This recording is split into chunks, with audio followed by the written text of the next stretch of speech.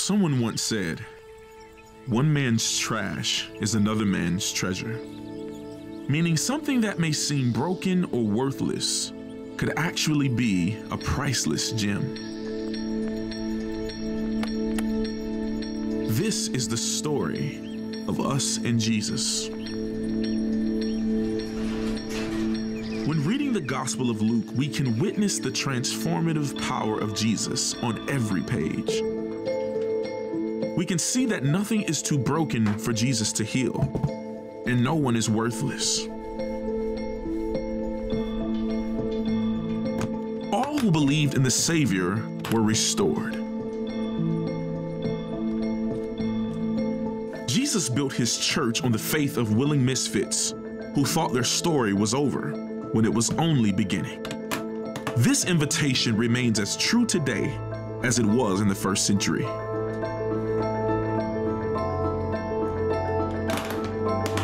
Nothing is too broken. No one is worthless. And all who call on the name of Jesus can begin again.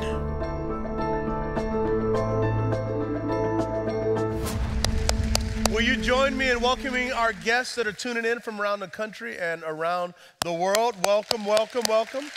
Let's give it up for the mighty men of Transformation Church, Kershaw and Lee Correctional Institutions, and the beautiful women of Camille Correctional Institution, and to our guests here at Transformation Church 521. Thank you so much. So we are continuing our series, You Can Begin Again, and we've got a mini-series within the larger series as we've followed Jesus in the wilderness. And we learned something. We learned that in the wilderness, it's important for us to surrender. And when we surrender to God, we're not surrendering to someone that's hostile. We're surrendering to a Father that loves us. One of the problems of being made in the image of God is we often think that we are God. And because we think that we are God, and I'm speaking to Christians first, and I'm speaking to those of you who are yet to follow Christ, but oftentimes for Christians, it's like, Jesus, well, thank you for what you did. I'll take it from here. For those of you who are yet to discover Christ, you're only doing what you know to do, and that's the best that you can. And Jesus is saying, don't do the best that you can. Let me be your best so that you can. Did y'all catch that? Let me be your best so that you can. That's why it's called Christianity, total reliance, but surrendering is difficult. I think it's easier to surrender to fear and bullying and hostility than it is to surrender to love. And here's why. With bullying and hostility, you're surrendering to an enemy, but you're still holding back. To surrender to love means, here's all of me. Here's everything about me. And if we're really honest, we don't really want everybody to know everything about us. But here's the thing, God already knows about us. He just wants us to be honest about who we are. And God says, bring whatever it is to me, I can handle it. My grace is sufficient, but we've got to surrender. Now, for the last couple weeks, we've looked at the attacks of the evil one. There are dark, demonic forces in the world. If you don't believe that, just turn on the TV. Let's look at some of our family relationships. There's a dark, demonic world. Teenagers, there's a dark, demonic world that wants to destroy you. But the enemy has used 3 temptations from the Garden of Eden with the children of Israel in the wilderness to even right now in this moment. Temptation number 1 is this: I am what I do, or performance-based living. I am what I do. I am what I do. That's very insidious. I am what I do. So instead of building our lives on Jesus being the rock, we build our lives on the sand of what we accomplish. Now, to be a follower of Christ doesn't mean that you throw your brains away. Your performance is important. You know, I don't want you showing up at work and going, you know, Pastor Derwin said my performance doesn't matter, so I still want a paycheck. Or teenagers, I don't want you looking at your parents like, you know, Pastor Derwin said performance doesn't matter, so I failed all my classes, but Jesus loves me. Here's the difference. Am I performing out of the overflow of God's love and acceptance, or am I performing for God's love and acceptance? One is idolatry, the other is worship. So we are not what we do, we are what Christ has done. That's hard. That requires us to get rid of ego, edging God out. Requires us to surrender to love. So where do we get this from? Let's look at the first temptation when Jesus was in the wilderness. Luke chapter 4, verses 1 through 4. And I hope and I pray that you are reading along this entire month. We as a church are reading along through the Gospel of Luke. I hope and pray that you are reading the Bible. I want you to know, and I'm saying this with love, so hear my heart. If you come to me for pastoral counseling, pastoral care, I'm going to ask you, are you reading the Bible? Are you talking to Jesus? Because he is infinitely more powerful than preacher man here. I can't help you. I can only point you to the great healer himself. If you got time for Facebook, you got time for the good book. If you got time for Snapchat, you got time for the good book. If you got time for Instagram, you got time for the Bible. If you took all of your time and seen how much of it you could be spending with God. So don't expect me to put on a cape because I don't have one. But I know somebody who carried a cross. And in the Gospel of Luke, you can talk to him. And he doesn't lose his wallet like I do. Then Jesus left for the Jordan, full of the Holy Spirit, and was led by the Spirit in the wilderness for 40 days to be tempted by the devil. He ate nothing during those days, and when they were over, he was hungry. The devil said to him, if you are the Son of God, tell this stone to become bread. But Jesus answered him, it is written, man must not live by bread alone. I want to encourage you, please, please, please listen to sermon number 1 and number 2 in this mini series to understand that Jesus is quoting Deuteronomy chapter 8, verse 3. Think about this. If Jesus quoted scripture, how much more should we quote scripture? Now, I know what you're thinking. You're going, but Pastor, that's Jesus. Remember, Jesus in his humanity, he's 100% a human being. He's the prototype. Every temptation we've ever experienced, Jesus has experienced, but he walked in the power of the Holy Spirit. Don't just make Jesus divine and miss his humanity. That's, by the way, that's a theological heresy, and we don't want to be heretics, okay? If you don't want Jesus to be human, let's just end Christmas. Christmas is celebrating that God became one of us. In order for Jesus to be the ultimate sacrifice, he has to be one of us. So every temptation you've experienced, Jesus has experienced. Men, Jesus has experienced every temptation you've experienced. He had a good reputation, I suspect. He was a carpenter, worked with his hands. I'm sure the Jewish girls are like, that man will pay bills on time. I'm going to get him.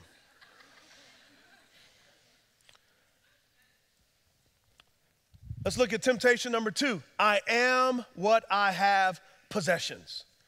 In the United States of America, it's whoever has the most toys wins. But here's something though. Have you ever seen a U-Haul following a hearse? Let me say that again. Have you ever seen a U-Haul following a hearse? No. So you can't take what you got. Is there anything wrong with having possessions? No, but everything is wrong when the possessions have you. Success is often measured by what we possess, and Jesus is saying success is me possessing you, because if possessions drive you, there's this insidious spiritual cancer called greed that will infect you. And what do greedy people do? They take advantage of other people for their own gain. And that's not just rich, that's just not poor. It's a state of the heart. Because growing up in the hood, there was all types of con games going on. All types of con games at every level. So it's not just a rich thing, it's a heart thing. We want to be possessed by Christ, not possessed by the things that we have. In other words, don't worship the good gifts God gives you. Worship the good giver himself.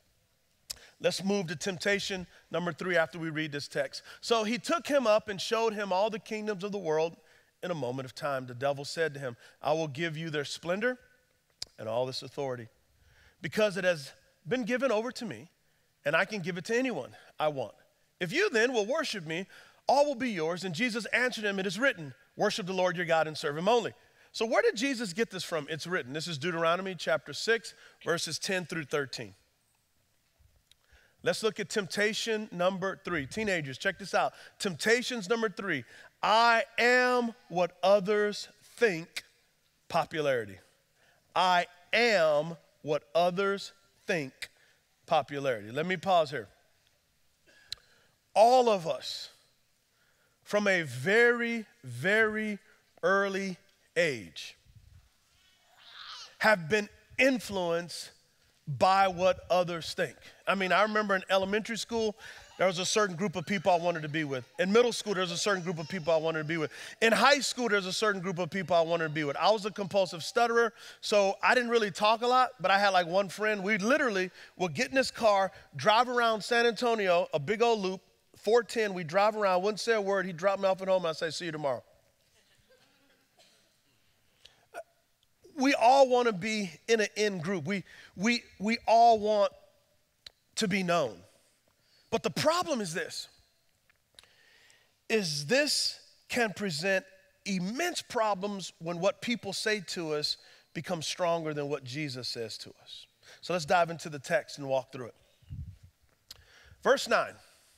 This is the devil. So he took him to Jerusalem. Let me pause here. Jesus was a Jew. First century, Second Temple Jewish time. This is a big deal. He had him stand on the pinnacle of the temple. Recently, when I was in Israel, I could see right where Satan would have had Christ, and he has him there to look over the holy city where the presence of God was, and he's offering him everything. And he said to him, if you are the Son of God, throw yourself down from here. For it is written, he will give his angels orders concerning you to protect you. Notice what Satan did. It is written. The evil one and his demonic henchmen know the Bible too. So how much more do you need to know the Bible? He will give his angels orders concerning you to protect you, and they will support you with their hands so that you will not strike your foot against a stone. So notice this, Jesus, let everybody know who you are. Let the angels come. Do you notice when Jesus does a healing, particularly early in his ministry, what does he say? Shh, don't tell anybody. Be quiet.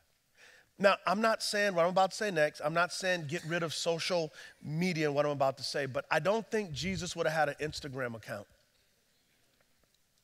I don't think he'd had Twitter.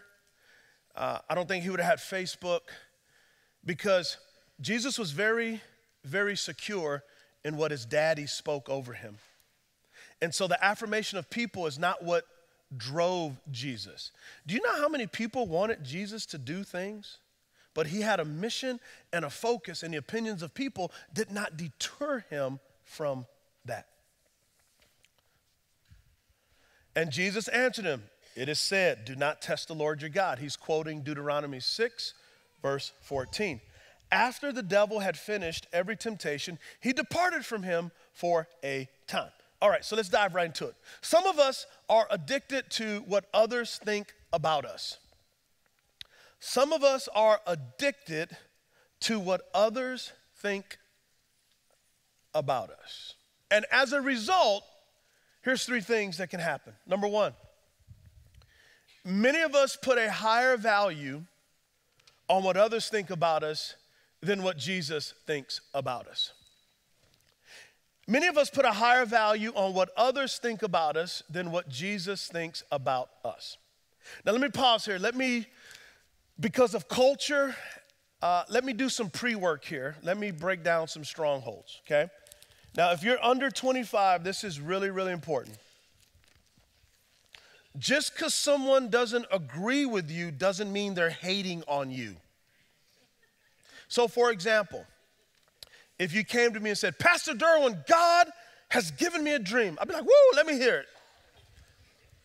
I'm going to sing on American Idol. I'm going to be a musician. I'll go, okay, let me hear you sing. And then you get up and sound like a goat.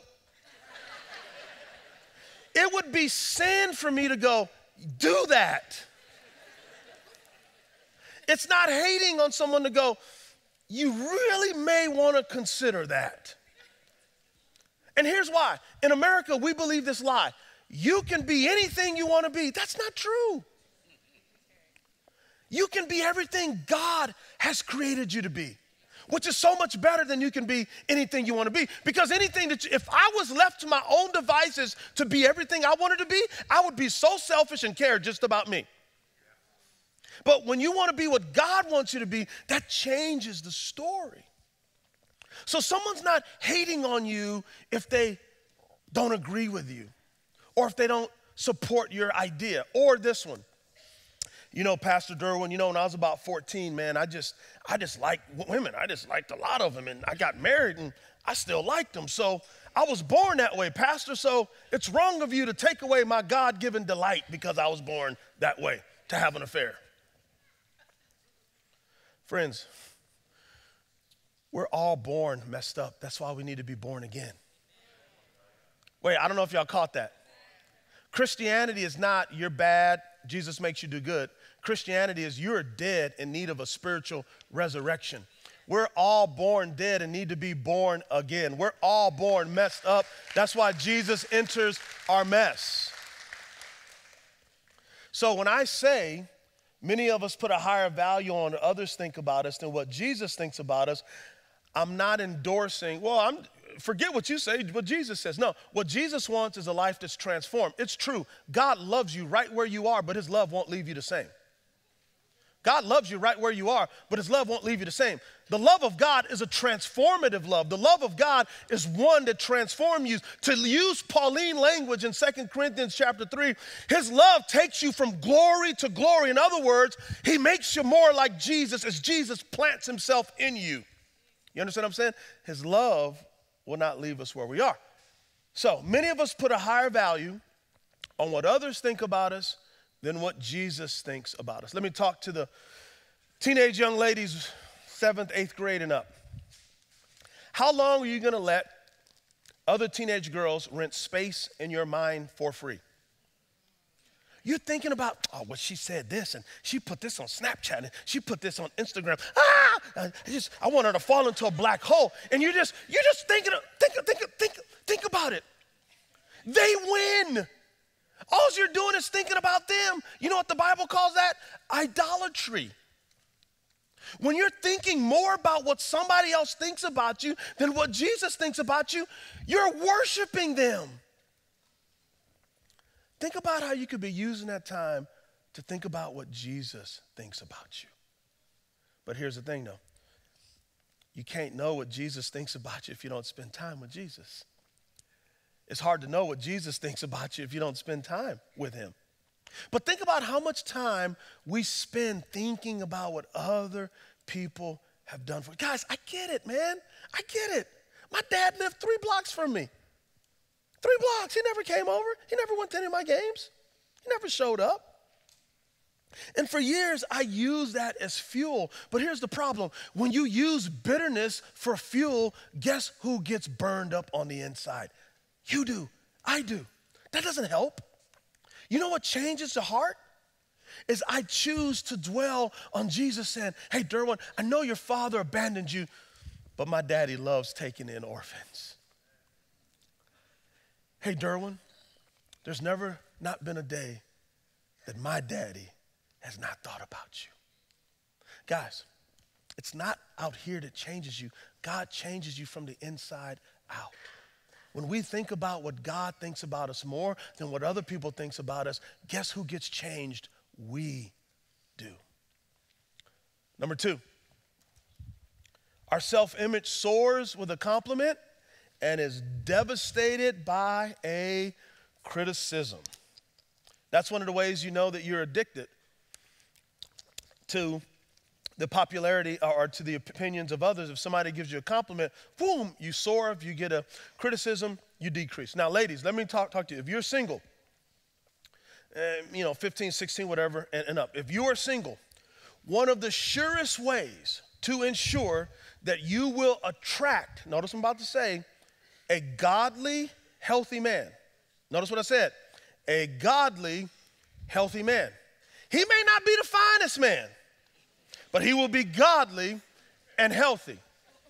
And by the way, teenage girls, I know, I get it. You're like, oh, but pastor, he's so fine. His hair, he's got abs. Oh my gosh. That's gonna last from 17 to 30, then it's over. Look around.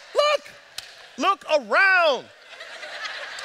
I'm telling you, teenagers, your dad was fine at one time. And then something happens. It's called 30. Hey, ladies, you got to learn to make a long-term investment. Hold on, wait. I don't think you heard me, though.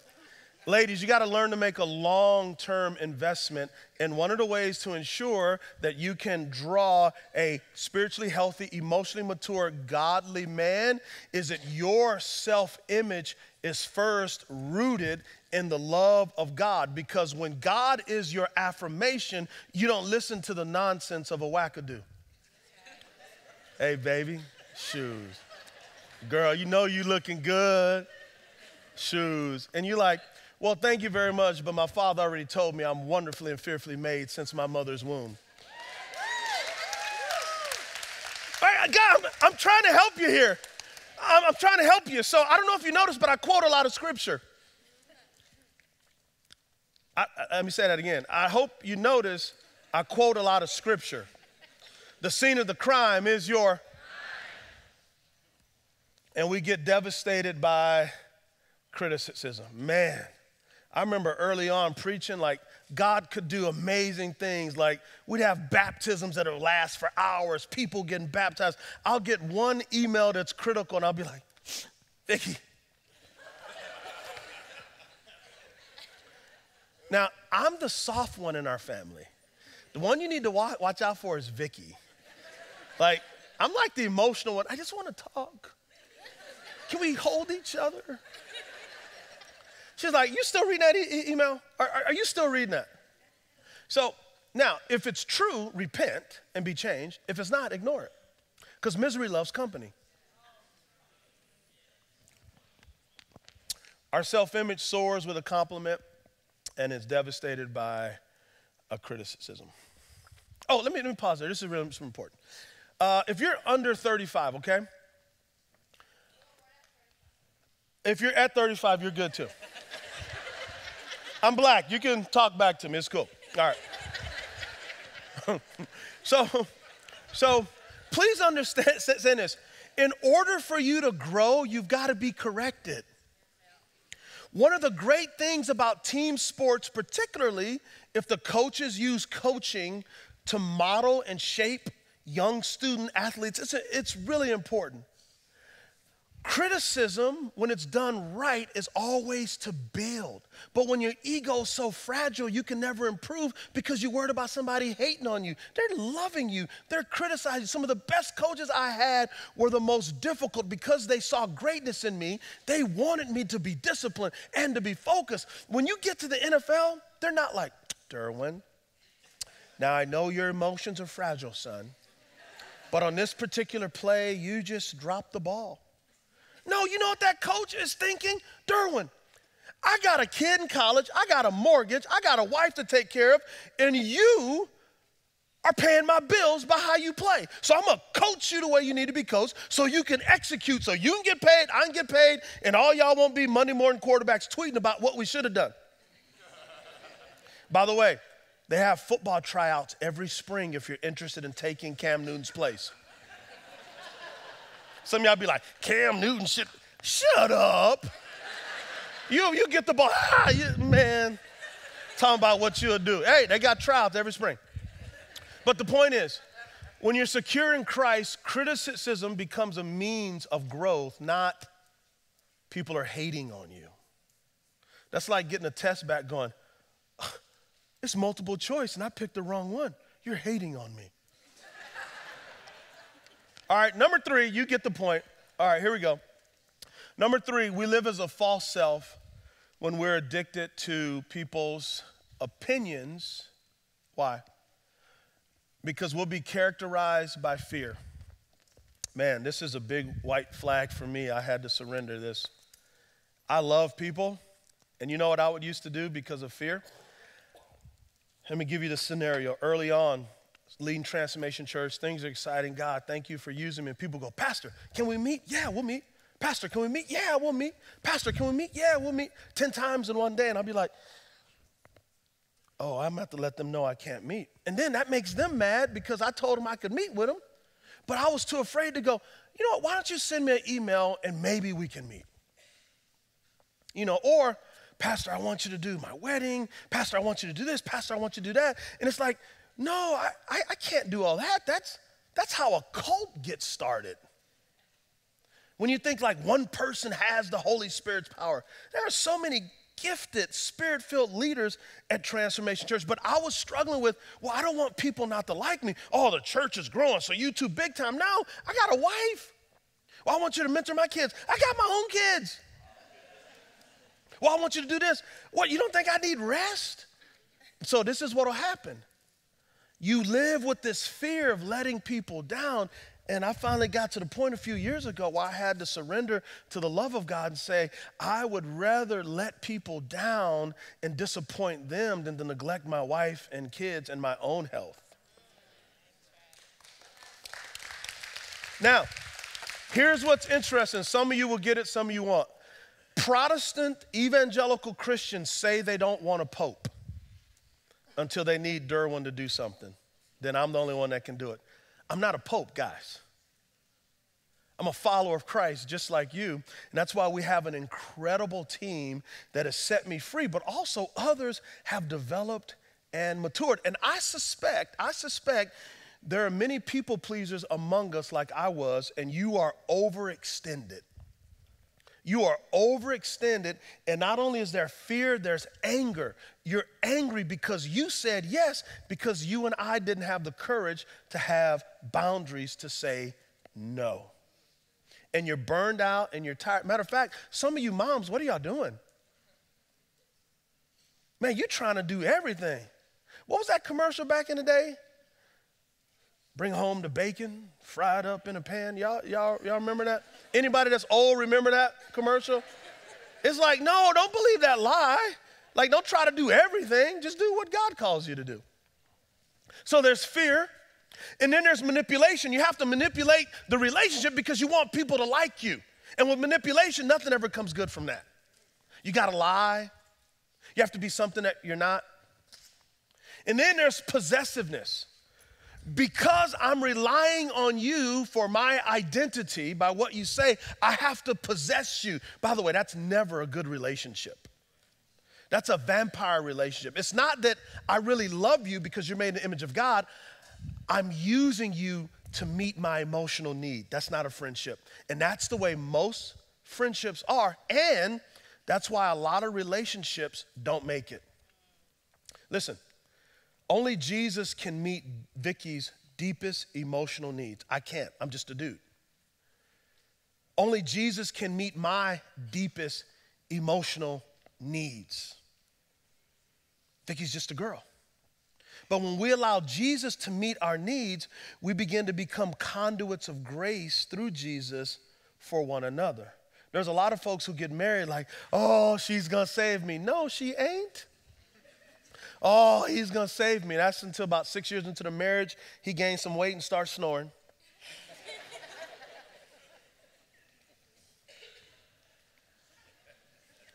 We begin to possess people. And then there's self-promotion. Often the most confident among us are actually the least confident.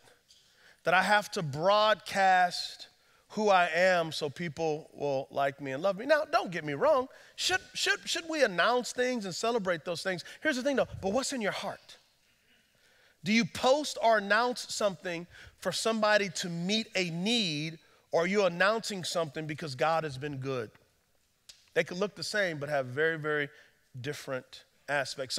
So teenagers, be very careful. You live in an era that us old folks are just now experiencing. Like you guys have always had remote control TVs.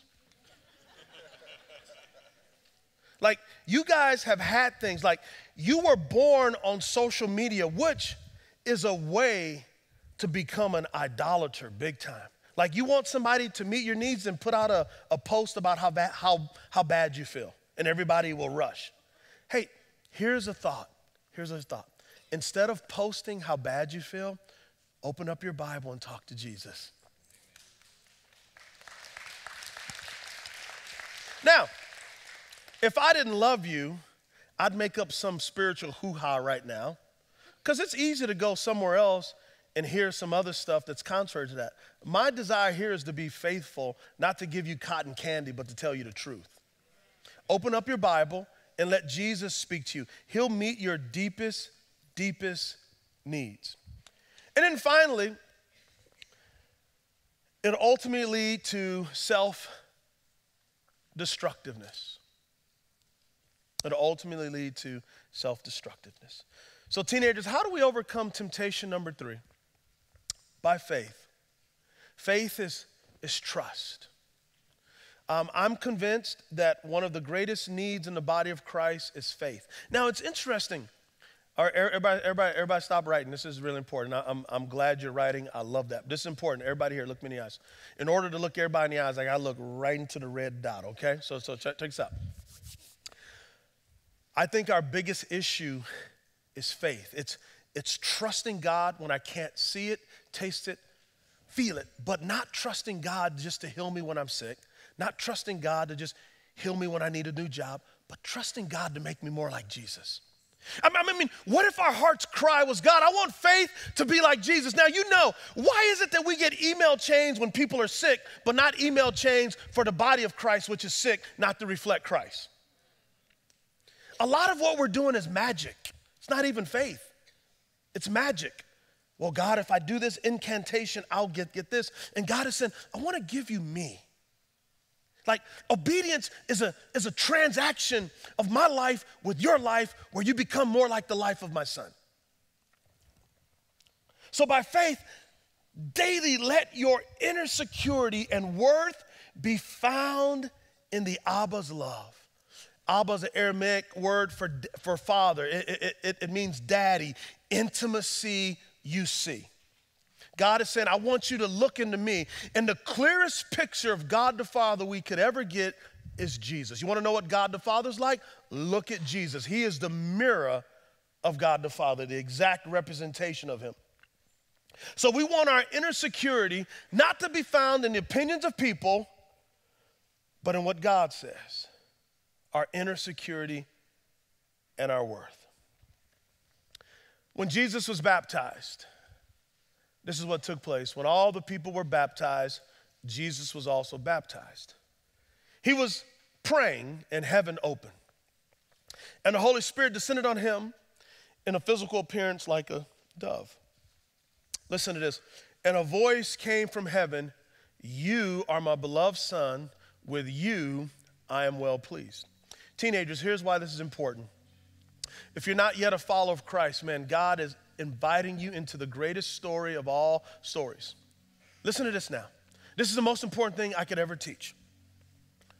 When you and I come to the grips, when you and I get our white flags and we say, God, I am surrendering. I am surrendering. And we say yes to Jesus forgiving us. We say yes to Jesus raising from the dead. A supernatural bonding takes place. Theologians call it union life in Christ. The Apostle Paul called it in Christ. And it means this, that when you say yes to Jesus, not only are you forgiven, not only are you made new, but for all eternity on, when God the Father looks at you, he says, you are my beloved, and I am well pleased with you. Now, I know what you're thinking. You're going, but Pastor, how can God think that about me?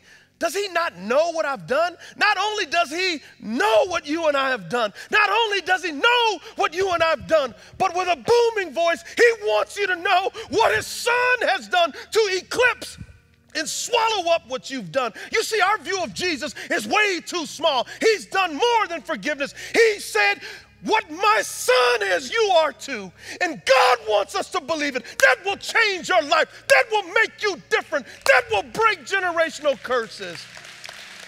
Never see yourself separate from Jesus. Now, here's the hard part, though. Because we're made in the image of God, we often want to be God. In order to live that kind of life, you've got to say, I'm weak and I can't do it. I'm weak and I can't do it. Christianity is not for strong people. It's for weak people. Surrender. And by the way, when you realize you're weak, you'll be as strong as you've ever thought you could be. Why? Because Jesus becomes your strength. Last verse. The Apostle Paul says this, and because you are sons and daughters, God sent the Spirit of his Son into our hearts, crying, Abba, Father. One of the reasons why we believe that God is Father, Son, and Spirit is because of scriptures like this. God, Spirit, Son, Father, Son, Spirit.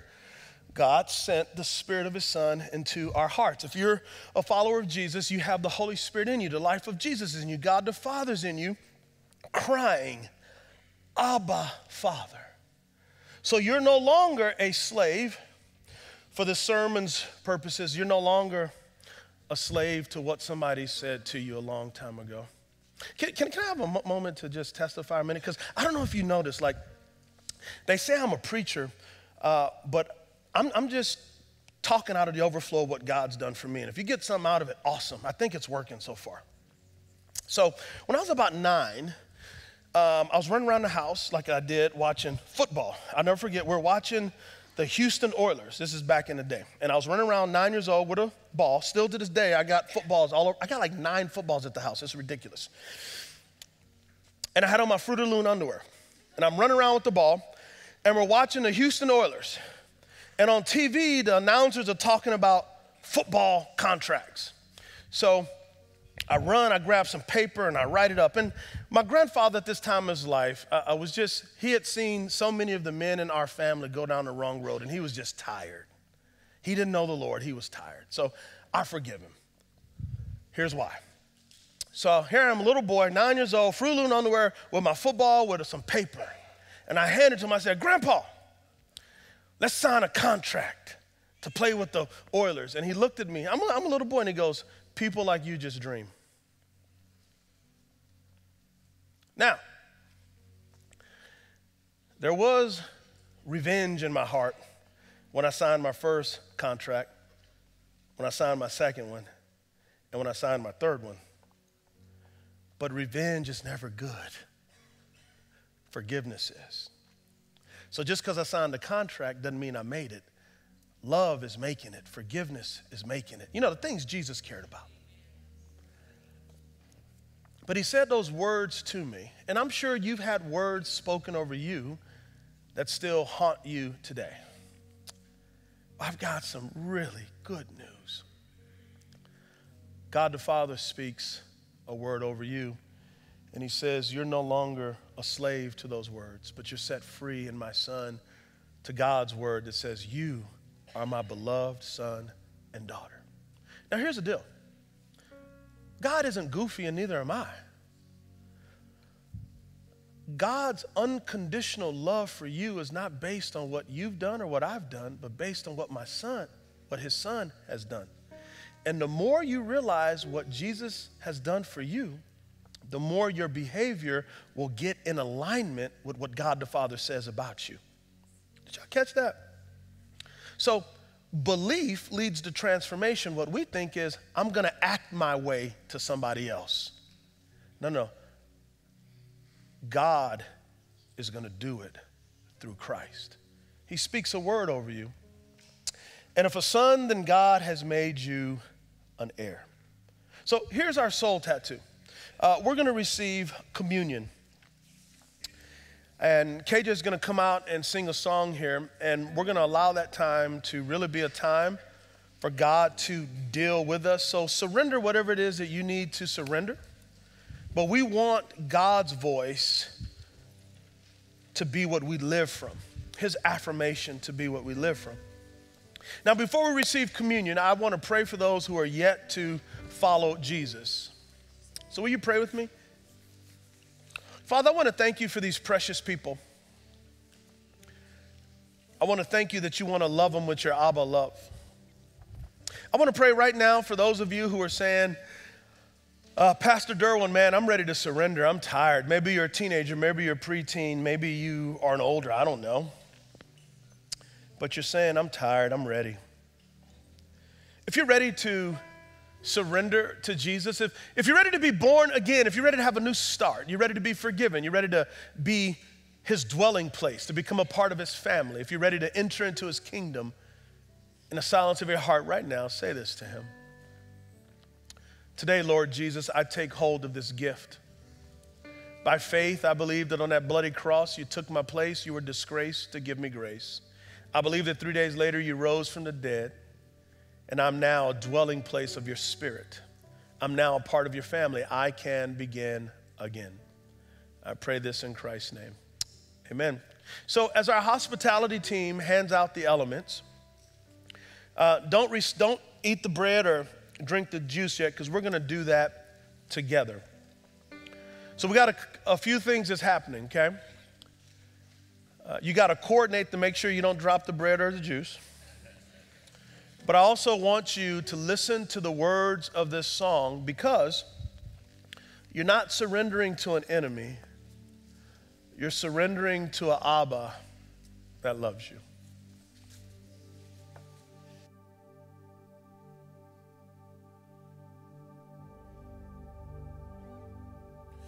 When I heard 1,000 stories of what they think you're like, but I heard a tender whisper of love in the dead of night. You tell me that you're pleased and that I'm never alone. You're a good, good father. It's who you are. It's who you are. It's who you are, and I'm loved by you. It's who I am. It's who I am. It's who I am. Oh, and I see many searching for answers, far and wide, oh, and I know we're all searching for answers. Only you provide, because you know just what we need before we even say a word. You're a good, good father. That's who you are. That's who you are. That's who you are, and I'm loved by you. That's who I am. That's who I am. That's who I am. You're a good, good father. Sing it out. That's who you are. That's who you are.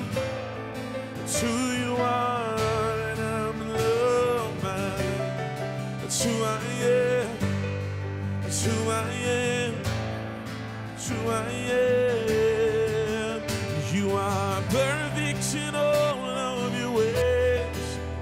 You are perfect in all of your ways. You are perfect in all of your ways to us. Let's sing that out, church. You're perfect in all of your ways. You are perfect in all of your ways. You are perfect in all of your ways to us. Oh, it's love so undeniable, I can hardly speak. It's peace so unexplainable, I can hardly think as you call me. Deeper still as you call me. Deeper still as you call me. Deeper still into love, love. As you call me, deeper still as you call me. Deeper still as you call me, yeah. Deeper still into love, love, love. You're a good, good father. That's who you are. Oh, that's who you are. Oh, that's who you are. And I'm loved by you. That's who I am. That's who I am.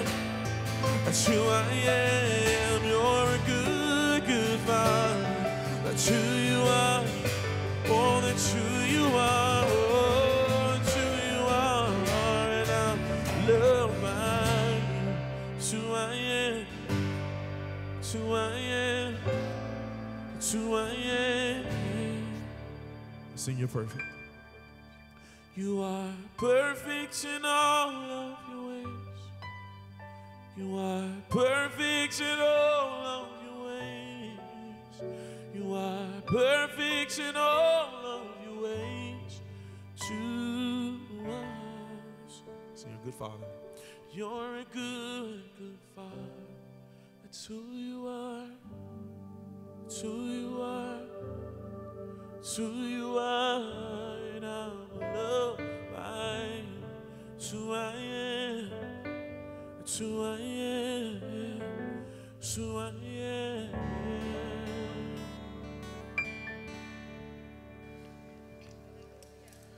So the night that our Lord was betrayed, it was a Passover night. And he had done it with his disciples 2 other times, but this time it was different. He took bread and he said, "This is my body broken for you." Now, I want you to think about this for a moment.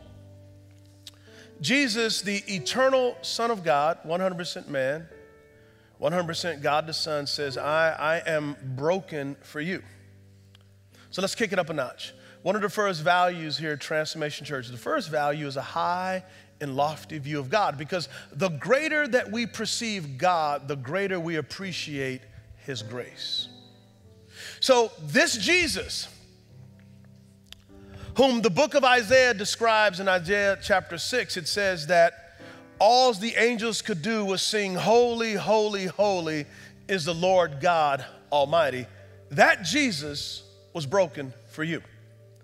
The same Jesus who called the universe into being was broken for you. How much are you worth to him? Like whatever affirmation you are looking for, find it right here in this sacred symbol.